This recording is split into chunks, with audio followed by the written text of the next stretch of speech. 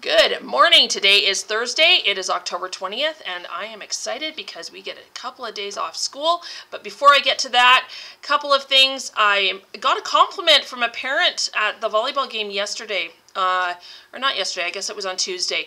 And whoever she was sitting with at the girls' volleyball team game, they were so supportive and so kind as they cheered everybody on, and I was just really proud of us all. So thank you. Let's keep up that good work.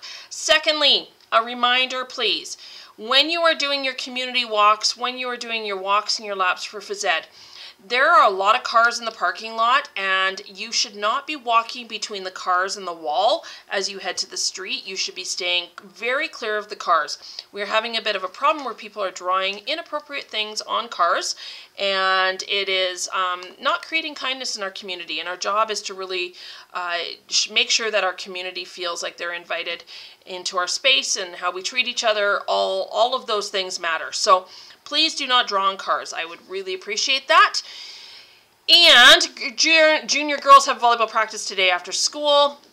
We have no school on Friday and we have no school on Monday. Teachers are in PD sessions, but y'all get to stay home. And there's a really important reason why something's happening on Monday that's super cool, and it is Diwali.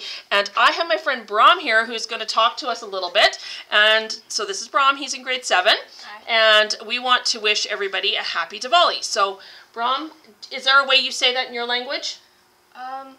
Well, you can say happy Diwali as, well, Diwali is the same in Hindi, and happy could be, I don't know. That's okay. That's okay. We're going to just say happy Diwali, okay?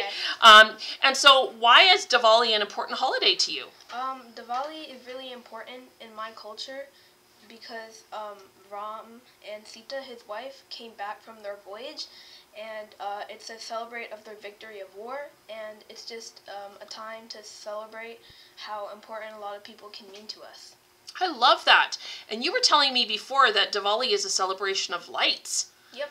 Do you light extra candles, or do you light lights at this time of year? Yeah, so if you have a porch or if you have a backyard, you can set up what we call the diya, and you light up a piece of cotton ball with a lighter, and you put a whole bunch of them out in the backyard, and it signifies peace and love. I love that. Do you get to have any special food on this holiday? Actually, yeah, we do. We get to have what we call laddu, which is a sweet. It's kind of ball shaped, and they're really sweet, and we get to have that on Diwali. I love that.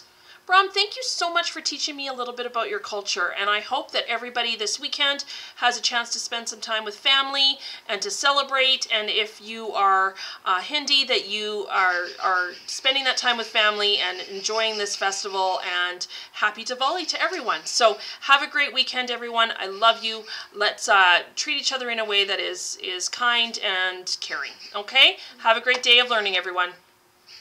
Bye.